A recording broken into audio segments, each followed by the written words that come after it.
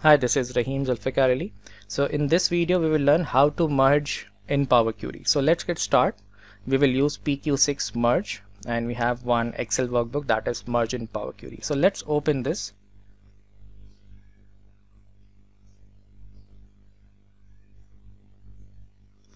So here you can see that in this particular Excel workbook you have two sheets, actual and budget, and in these two sheets we have two tables, actual one table which is in the actual sheet and budget 2 table which is in budget sheet. So the priority for the user should be to bring the tables instead of sheets. So I will check mark on actual one and budget 2 tables, and let's go to the transform data to merge these two tables and get the desired outcome. So I will click on transform data.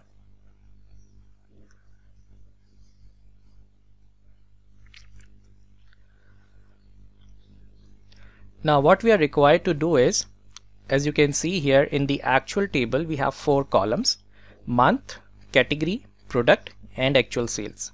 And we have another table which is of budget. Again we have 4 columns in that budget table as well: month, category, product and budgeted sales this time. So in actual we have actual sales, and in a budget we have the budgeted sales for each of the month, category and product all together.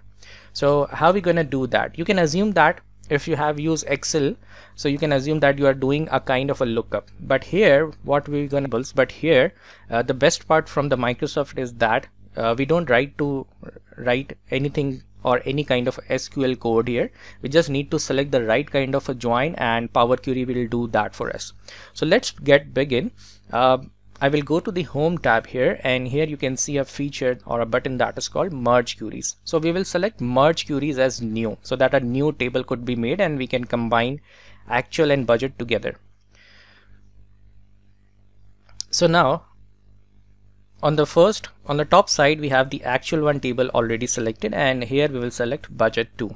Remember that the table which is on top selected is the left side and the downwards is the right side, and we need to select a right kind of a join. So by default in this particular video we are going with the left outer join. Left outer join means that all the fields which are available in the actual table will get match itself in the budgeted table, and if it matches, it will fetch the budgeted sales numbers in the new table. Okay, so it says that all from the first matching from the second, right?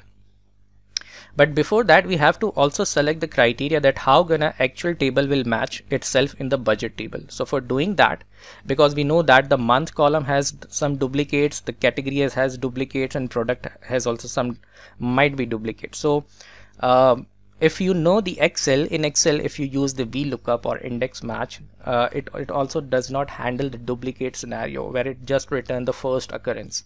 So to overcome with that limitation in Power Query, what we do is we will select these 3 columns first: month, category and product. And you can observe that when I just selected these 3 columns by pressing the Control and left mouse key, a small number has been written on the right side of each of the title. This means that my selection sequence, and I have to follow this particular sequence right straight away in the budget table as well. I can't do that I select product first here and then category in the middle or month at the last. I need to make sure that the sequence which I have selected, the columns which I have selected in the actual table should remain same in the budget table. So once I have selected these 3 columns and I am doing the left outer join, so what it will do is it will basically transaction by transaction matches from this actual table and find out that if these are available in the budgeted table, and if available, so we will get our desired actual and sales numbers, budget sales numbers. So now I will press OK, and before pressing OK you can see that it says that the selection matches 857 of 858 rows from the first table. So this means might be possible that we have don't made one budget which are present in the actual table. Okay, so let's press OK and let's see what it comes. Okay, so now we have a new table which is of merge 1. We can just rename that table as consolidated or any word you would like to give. Consolidated. Okay, And you can see here we have the month column, category, product, actual sales is available. Now we want the budgeted sales in this column. So you can see that a table is written here. We want just budget numbers from the budget table. So on top right side you can see a small icon which has two arrows, left and right side. I will just click on this option and I will only select the budget sales which I need to bring from the budget table, and I will uncheck this feature, that is use original column name as prefix, and I will press OK now.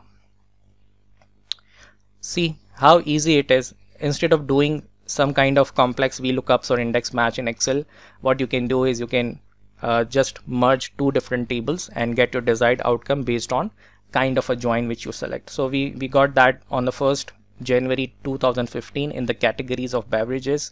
The product is chai. We have the actual number as well as we have the budgeted numbers. Once you have done this, you can just click on close and apply, and the data get ready in the Power BI to do further analytics. Thank you.